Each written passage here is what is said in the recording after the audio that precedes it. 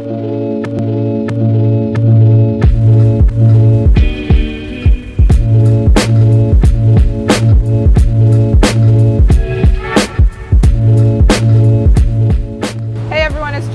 Korean American Story and Not Your Average. We are in Chinatown this morning with my friend Moul Kim, the owner of Keki Modern Cakes. Yes. Did I say it right? Yes, okay. It's Keki.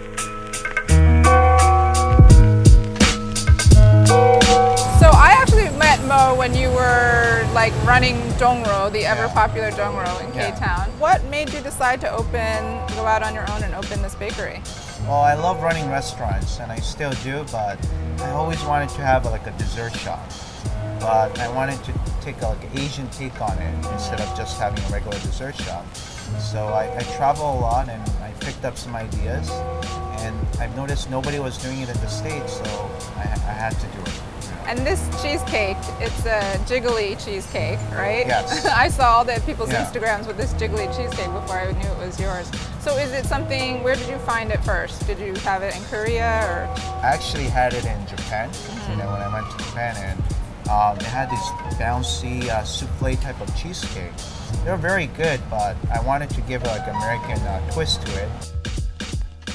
Back in the days, my grandmother and grandfather used to call cakes Keki.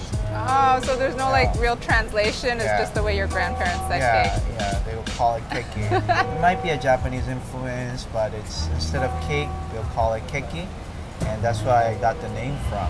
And I know you guys basically, you bake throughout the day, right? Yes. But you sell out almost every day. Yes, almost every day, and we bake every 30 minutes. So we're constantly baking. We're trying to keep up with the demand. That's great. So let's go inside and try some of this. Of course. Come on in.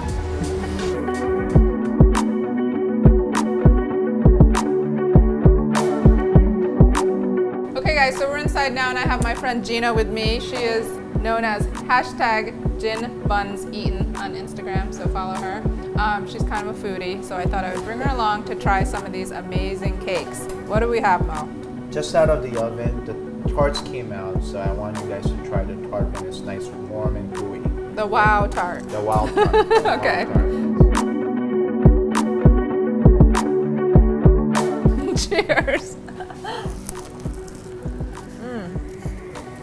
Oh my god. Wow. Yeah, it's gonna be more. They're like a little salty too. Yeah, we make it a little savory, not too sweet, and we have to bake it right, or else it gets overcooked, and we lose that consistency. And is this something that you just made up in-house, or is this also something that was inspired by your travels? My travels, they had something similar in Japan and like Korea. It's like, and like throughout Asia, it's like a huge phenomenon. Like, it's so popular. But I wanted to, once again, I wanted to give a New York take on it. Now we're gonna go into our bouncy cheesecake. It's like halfway between a souffle and a cheesecake.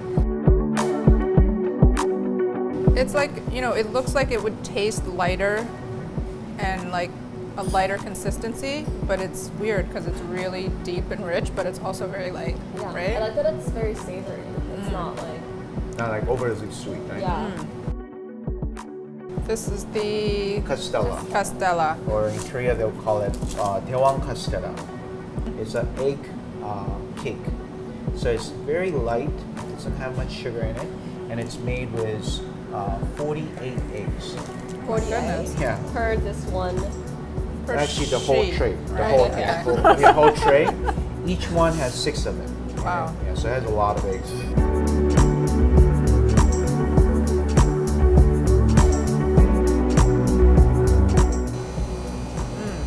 Super eggy. Yes, Taste all the very 6 eggs. Super eggy. Some people have it with bacon, for breakfast. I'm thinking like toasted with butter. Yeah. No? That would be so good. With a little maple syrup and a Just couple need of a cup bacon. of coffee. Oh my god, totally. All right, Mo, thank you so much for letting us try this out. I'm like, need serious coffee now. But this is so delicious, and continued good success here. I mean, thank you for coming, Julie.